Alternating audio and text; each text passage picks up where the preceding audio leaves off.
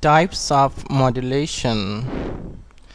There are three basic types of modulations. Number one, amplitude modulation, in which an amplitude is referred to change so as to transmit the wave properly. The second is a frequency modulation. Frequency modulation changes the frequency of the transmitted wave in response to the amplitude of the original signal. Number third is phase signal, in which the phase of the signal is varied.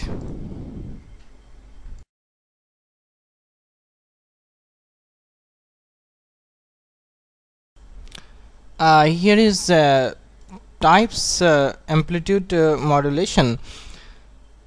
The carrier wave has a frequency in the kilohertz range. 600 on the M dial is 600 kilohertz.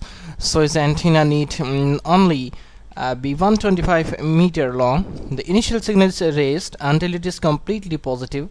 And then this positive version of the signal is used as an envelope that determines the amplitude of the transmitted wave.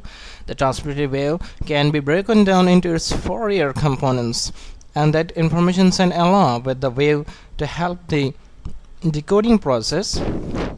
Since the transmitted wave is non-periodic, a Fourier transmission must be used.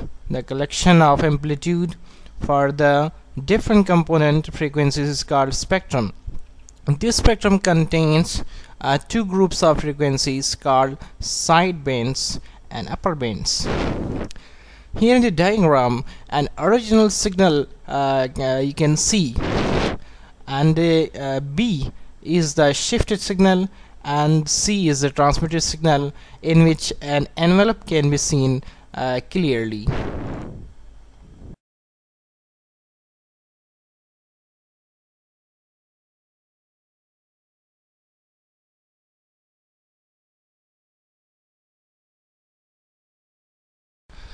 Now are we telling about frequency modulation.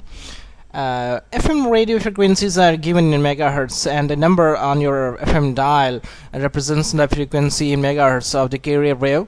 Before it's modulated, broadcasting at 100 megahertz requires an antenna 0.75 meter long, and the length of this antenna must be minutely adjustable to produce varying frequency.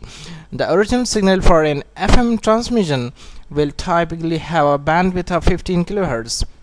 The bandwidth of the transmitted signal will be much larger, typically around 200 kilohertz, since the frequency changes so much. Here is in the diagram carrier wave